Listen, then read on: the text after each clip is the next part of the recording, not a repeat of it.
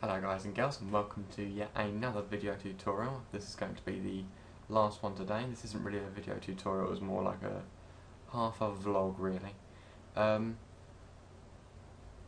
UDK, I've been making some video tutorials on that. There's a few things you should know about that before you start doing in that and going, wow, it's amazing. So if we just Google UDK, comes up straight away at the top, udk.com. If you can't be asked to go and Google it, then just there's a link in the video, in the description of the video. It's free to download and use. You can just click up here, download UDK, and the latest one is the March beta. And then there's a few download mirrors and a lot of previous versions of the UDK betas, so that's helpful if you want to backdate because there's something wrong with the current version they've made. I haven't had that problem yet, but that's what it's there for. So if we just quickly look at the features page, you can see there is rather a vast amount of features. We've got all that, but that's not really what I'm here for. That's what my video tutorials are for. There's also, in case you're interested, like a few videos, 13 videos on like different bits and pieces that have been made in it. So over here they've got licensing, that's what I want. Licensing. Now this is the important part of UDK. It's free to use for home use, for educational use. It's free to use in schools as well if you're a teacher watching this.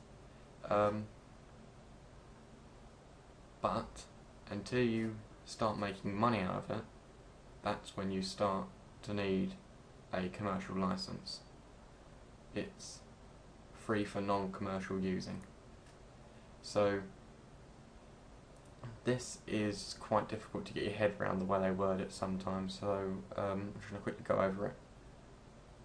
I might let me just read it, I've got a note here. Right, so basically they explain that you pay depending on what your type of license applies for you. You've got a personal and a company license. There's a few examples of what each one would be used for down here. But you pay for your license, which I think a personal one is $99. Just click on that and see.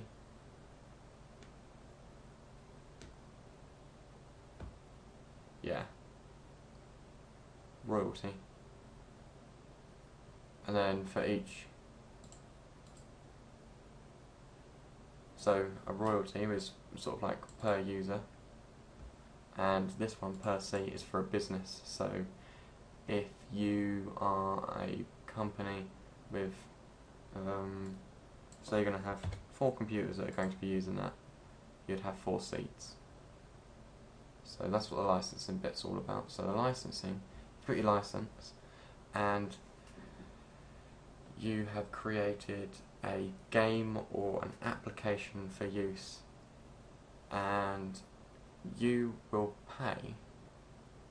Let's just read through it. If you create a game or a commercial application using UDK for sale or distribution to an end user or client, or if you are providing services in connection with a UDK game based or application, the per seat option does not apply. Instead, the license terms for the arrangements are US $99 up front and a 0% royalty on your company's first $50,000 in UDK related revenue from all your UDK based games or commercial applications, and a 25% royalty on UDK related revenue from all your UDK based games or commercial applications above $50,000 US. Now, in a nutshell, that means that you pay for your license and then you distribute something that uses the UDK engine, and until you start earning over $50,000 US, that's around £21,000, then you don't pay anything. After you've exceeded that boundary you then start paying 25% on royalties to UDK or Epic Games. So that's basically it in a nutshell. And as you can see down here, you've got a few examples of different uses of the licenses. For example, I'll just read these quickly. A warehouse company uses UDK to create an application for employee safety training. They develop it on one computer and then install the resulting application on 2 computers for internal employees to use.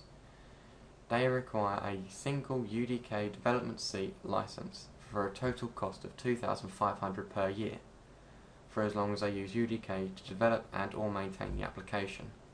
A team creates with UDK that they intend to sell after 6 months of development. They release the game through digital distribution and they earn $60,000. In the first calendar quarter after release, their use of UDK during development requires no fee. Upon release, they would pay $99 for a royalty-bearing license.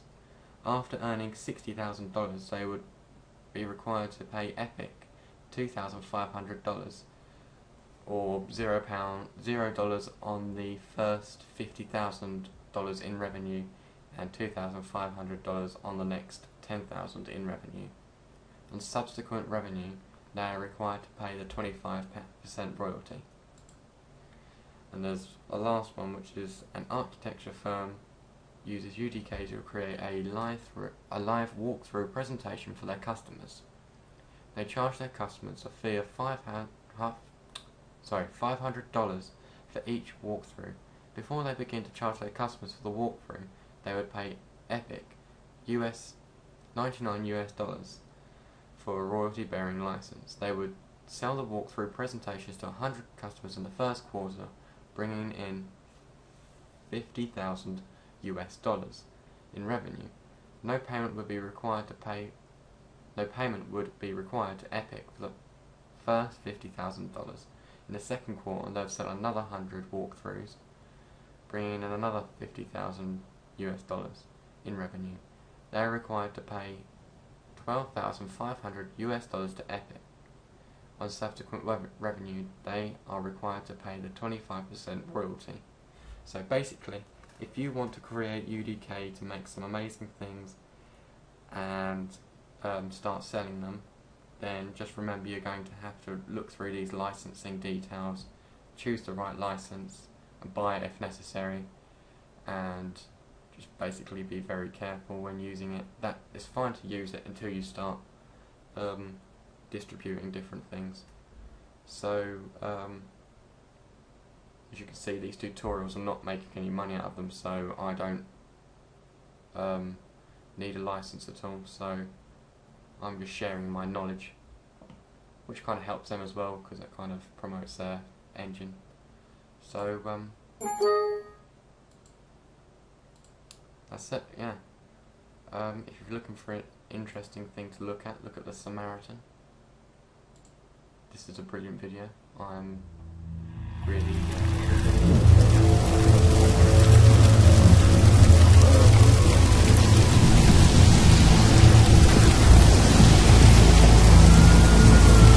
comment and subscribe then.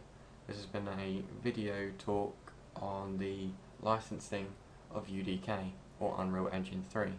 Thank you very much for watching. Don't forget to rate, comment and subscribe, and see you in another few tutorials on UDK. Thank you very much. Goodbye.